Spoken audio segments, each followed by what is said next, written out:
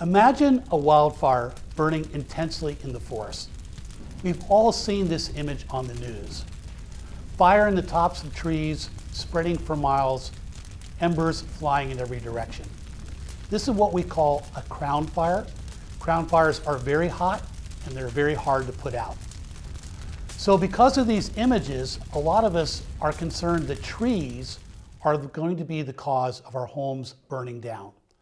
In fact, individual trees are very seldom the cause of the ignition that burns down our homes. Welcome to Wildfire Watch. My name is Rich Shortall. I'm the Executive Coordinator of Fire Safe Marin. Today we're going to learn a lot about trees, how to maintain them, how to make our homes safer, and how to protect ourselves from wildfire. But first, let's hear from some individual citizens in Marin County talking about what their concerns are about trees in their neighborhoods. Fires seem inevitable. We can always do things to protect ourselves, even if what that means. So our concern is these tall eucalyptus trees that are along the ridgeline here, and when the north wind blows, when the fire winds blow, they could potentially catch fire and rain leaves and fire all across our neighborhood. And like eucalyptus and cypress and things like that that are very large, and it's hard to know exactly who's responsible for those trees. We've noticed a lot of trees falling on the paths, causing a lot of fuel and fear of fire. Clearly we have an undergrowth fire load problem out here. We need to get this out to avoid the catastrophes that have hit other communities. So what can I do about that? We have a lot of invasives, specifically acacias, and those can be pretty flammable, so we're making sure that we're removing those. We planted deep-rooted plants such as this big maple leaf tree, and these help with the deep roots that they have to stabilize the soil. Hopefully, if they have access to the creek bed, they'll stay green longer, and we're hoping that possibly they can prevent fires anyway.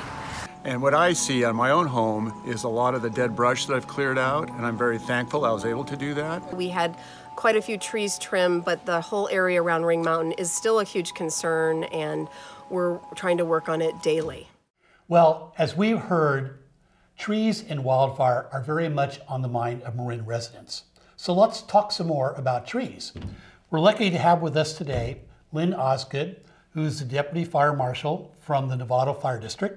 And she is quite the tree expert, and she's going to tell us a little bit about what her experiences are in dealing with tree hazards. So Lynn, the first picture we have here is very iconic Marin, Civic Center surrounded by trees. Should Marin residents be concerned with all these trees? I would say that trees are absolutely not the issue when it comes to wildfire. What Marin residents really need to be concerned about is hardening their homes and maintaining their trees. That is the first and foremost goal of every resident, is to maintain their trees. Great. Well, we have a follow-up photo here from Paradise. Okay. Wildfire went through there. And what are we seeing here?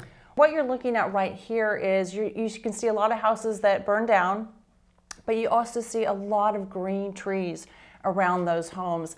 And more often than not, the house catches on fire from the ember production and actually will catch the tree on fire. So the home is catching the tree on fire and not the other way around, because the embers is what is burning the house down and not the tree. Well, that's a really important lesson for all of us. So with that said, people have a lot of concerns, as we see in this photograph, of very large trees that are close to homes. Do these look like a problem to you? Absolutely not. Actually, each house, on the one side you have an oak tree. It's very healthy, very well maintained. I would suggest that you contact an arborist and help them maintain the health of the trees.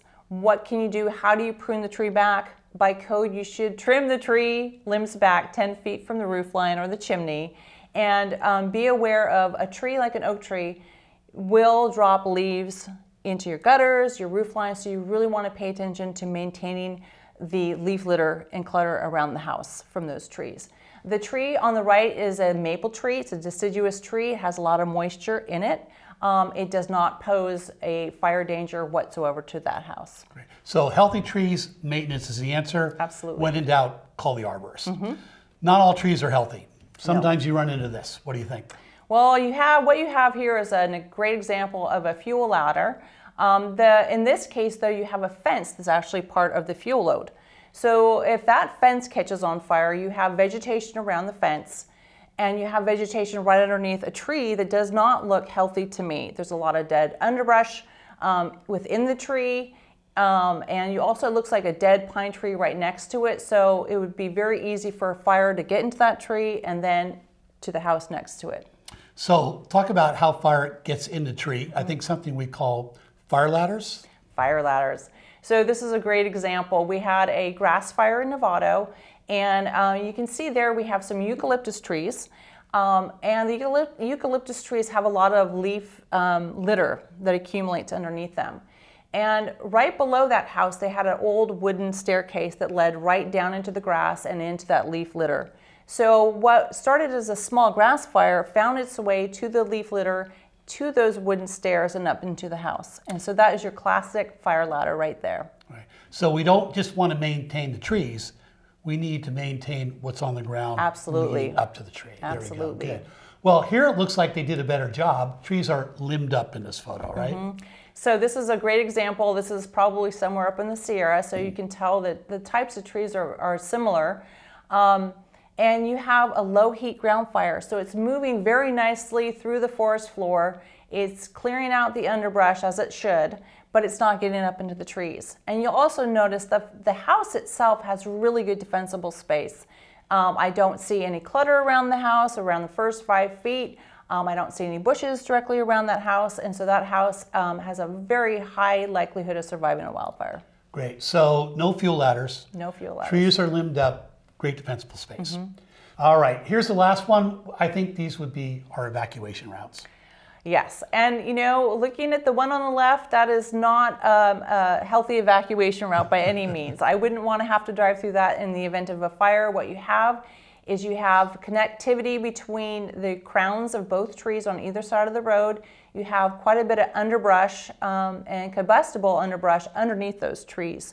So the likelihood of those trees catching on fire is pretty high. It would be very difficult to drive out if those trees were on fire in the event of evacuation. The photo on the right-hand side is a evacuation route that has been cleared properly. The trees have been limbed up. There's no underbrush underneath the trees or the canopy. Great. Well, that's good lessons. That's where we want to go. We want to maintain our evacuation routes so we can get out safely. Well, Lynn, thanks very much for spending time with us today. Really appreciate it quite a bit. Thank you. As you can see, Lynn pointed out that maintenance is the critical thing when dealing with trees to make our homes safe.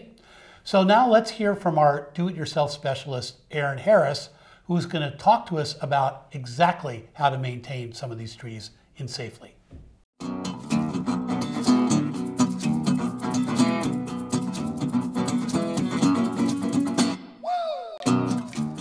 Hello, Wildfire World. This is Arann Harris, the DIY guy with Fire Safe Marin.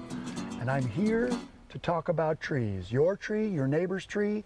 How do they affect us and wildfire? But I'm not alone. I'm with Ray Moritz, urban forester, fire ecologist, tree guru. How wildfire, tree wildfire? Tell us. Well, trees provide us many benefits. They provide us shade. They provide us beauty. I like trees. They reduce the temperature under the canopy. Also good. They raise the moisture of the air under the canopy. Okay. So in many ways, they dampen down fire. Okay. And reduce fire behavior. So trees are good. Well, it's not that simple. Trees can exacerbate fire, and it depends how we manage them, how we maintain them. Maintenance is the key. Let's learn to maintain our trees. Let's do that. All right, Ray, where are we headed? Right over this way. So some trees can be problematic when it comes to wildfire? That's right. Huh. What's our situation here? Well, we have a pine tree here, and it has a lot of fine material. Fine material ignites easily and burns intensely. I would use that to start a fire. In fire ecology, we call that having a high surface to volume ratio. Whereas this plant here, English laurel, has stout twigs and big lush leaves, it's harder for the fire to drive off the moisture and ignite this. So around our property, we want to get rid of the high surface to volume ratio plants and emphasize the low surface to volume ratio plants. How would you protect this pine here? What would you do? You can keep the pine as long as you maintain it correctly. Maintenance is the key.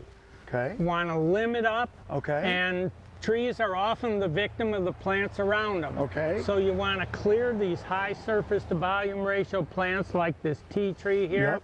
And that'll help protect the pine and keep it from igniting. Spend some time getting rid of all this tinder, the pine needles they've dropped, and that'll be safer. Absolutely. Let's check out what else is happening in this yard, and let's learn some more, Ray. Yeah, let's take a look right over here. Let me show you this, Aaron. This plant here has a lot of problems in a fire, and it has fine twigs, and if you take those leaves and crush them, you'll smell the volatile oils in the leaves. That makes it more flammable. Also, it has a subcanopy of dead material. This dead material loses its moisture more quickly than living tissue and makes it more available to a fire. So this plant, in its condition, can burn quite intensely. Perfect situation to ignite inside, and then it's got built-in lighter fluid on the outside. Would you remove this? What would you do with it? Well, not necessarily. Well, I might want to clean up that dead material and get it out of there, and regularly maintain it and separate it from other plants so you don't have a continuous bed of fuel. Spreading, spreading, spreading. I am ready to work. I've been carrying this sword, this saw. Show me what I got. What are we going to do next, Ray? Let's go right over here and we'll talk about ladder fuels. Whoa, look what we have here. Where do fires typically start? Along roads. And what we've got fine ignition fuels here. We got heavy ground fuels. We've got a continuous layer of dead material up into the tree. We want to interrupt that ladder fuels, that fire ladder. So let's start right here. Okay. What should I do, Ray? You want to cut this limb right outside what's called the branch collar. You see this swollen area? Okay. So you're always cutting a limb 1 to 2 inches out from its attachment either to another limb or the trunk. So go ahead. And this Hold it there 1 second, Aaron. First you want to make your undercut so that you don't tear the bark when it breaks off. How's that? So you make a little undercut, that's right, and now you're overcut. All right, man, all day long I've been ready. Here I go, Ray. Oh, lumberjack that I am. Oh, no tear. Ah, it felt so good. Ray, give me a boost. Give me a boost. I want to get up there. Hold a minute. Okay. You don't want to go climbing trees unless you're a professional. But I did so well. Yeah, but up there you could use a small pole saw, but if it takes a ladder or it takes a chainsaw, leave it to the professionals. They're far too dangerous for the average homeowner. I'm clearly not ready for the chainsaw. But what I can do is maintain. I can rake leaves, I can put effort in, and I can love this tree. So you too, people, if it's a rake, if it's a saw, if it's loppers, any love you put to your tree is going to make your house safer and keep these beautiful trees safe. This is Arann Harris, DIY guy. Go get them. Put some maintenance and love in, people. Ray, thank you, sir. I feel smarter. It's my pleasure. Let's go.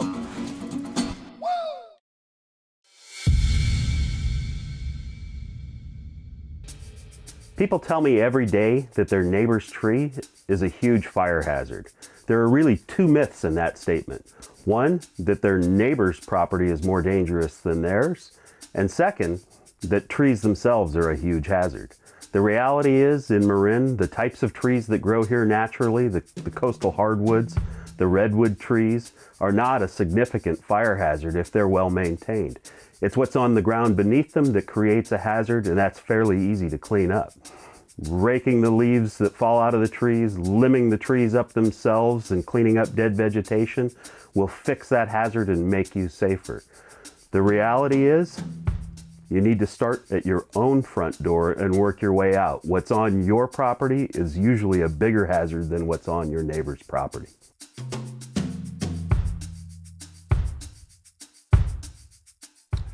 So we learned today from Ray Moritz that trees, properly maintained, do not present a serious fire hazard. But that's really not the whole story. It's true there are some trees that really are not very safe and should be removed. We're lucky to have Marin County's Fire Chief, Jason Weber, in a little segment we call Weber's Weber, telling you a little bit about some of these hazardous trees.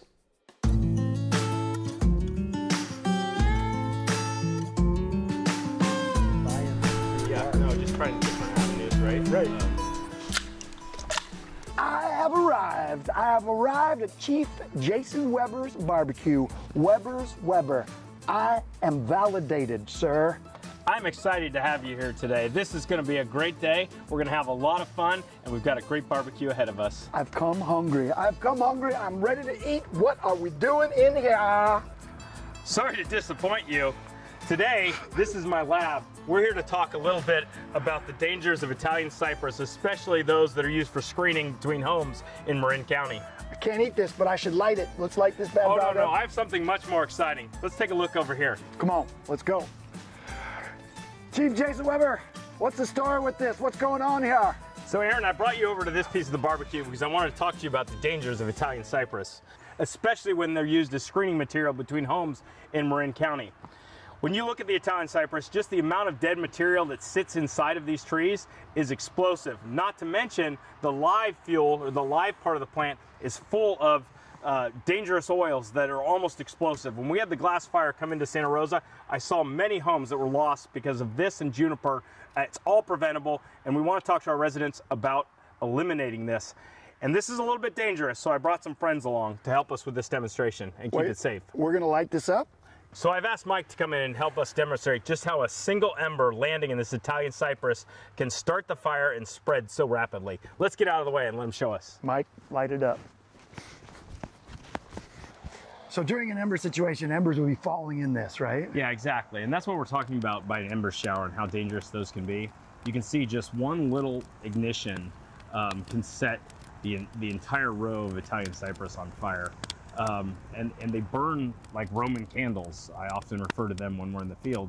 And not only is the rapid burning dangerous near a house, but it also creates an enormous amount of embers themselves that are then spread over and atop houses and existing neighbors, which is really problematic.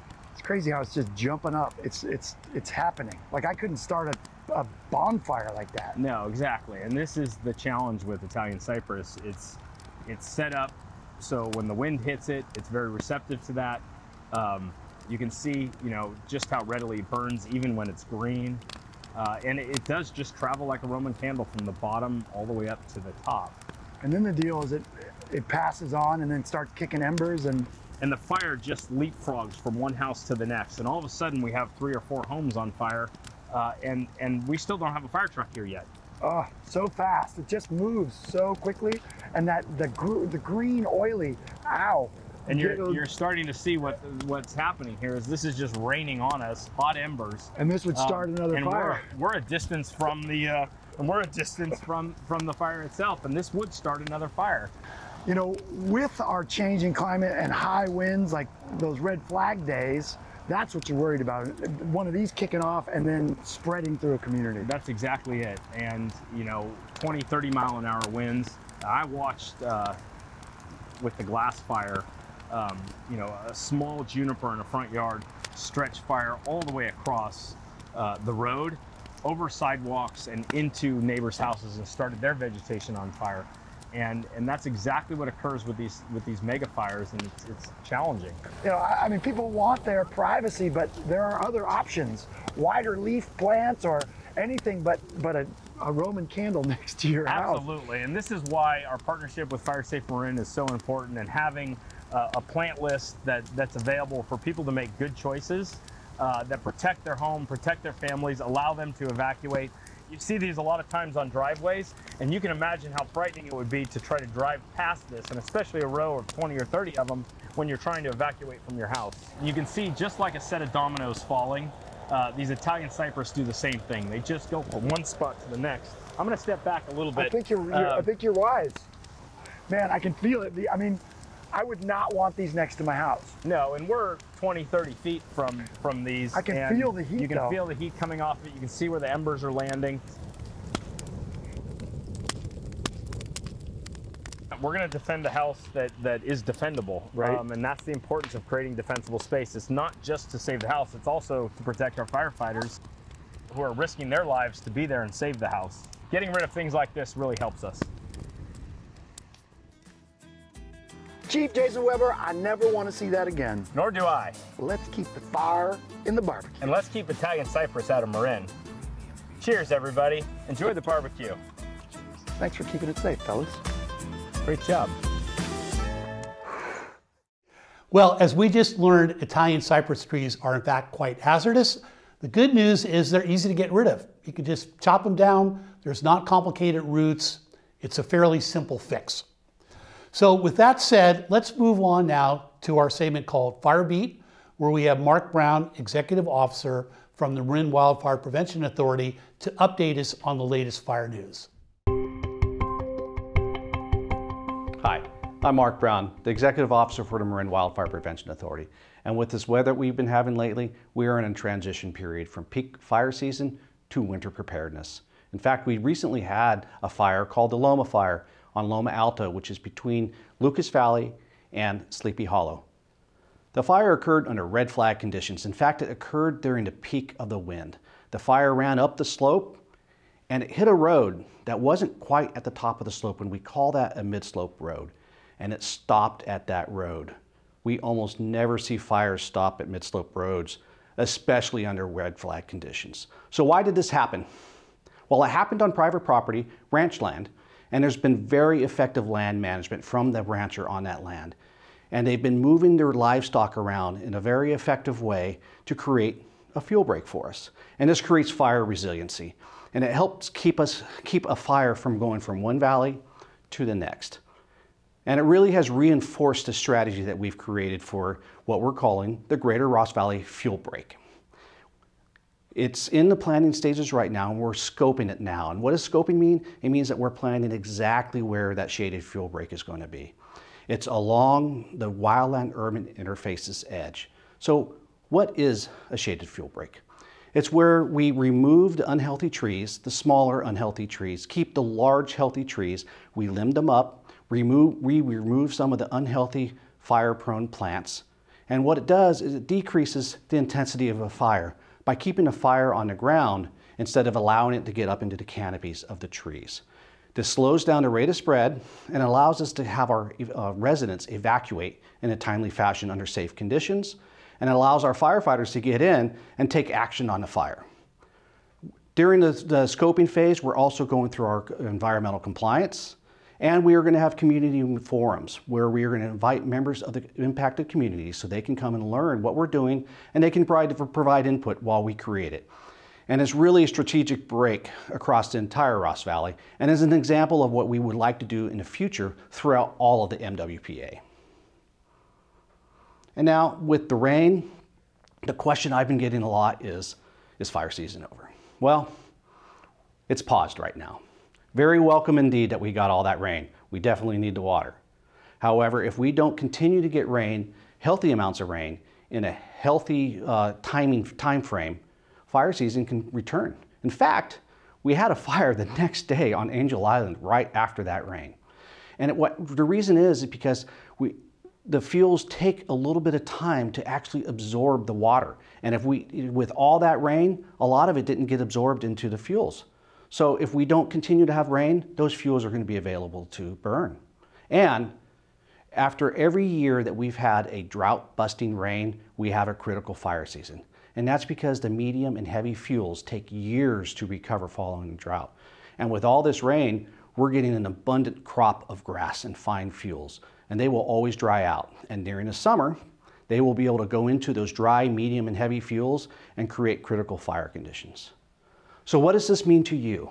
It means that you use the winter to prepare, just like we do in the fire service. This is a great time for you to plant your drought-resistant and fire-resistant plants. This is a great time for you to focus on your home hardening so you can be prepared for the fire season when it comes. Thank you, and stay safe. That brings us to the last part of our show. I've got a few questions that have come in for residents about trees. The first one is a very un-Marin tree problem, and that has to do with palm trees. Are palm trees flammable? As you can see from this photo, in fact, they can be very flammable. But like all trees, the real trick is maintenance. Palm trees have a husk that's very flammable. It's fibrous. So that needs to be maintained properly, and dead branches need to be cut away, just like with any other tree. So I have another question here, and this comes from a resident with a lot of very large trees on their property. And they're not really sure where to get started in taking care of their trees. I got this, Rich. Get out your saw, get out your rake. A little bit of love is all it takes. Clear out your brush, give them space. Trees give us life, for goodness sake.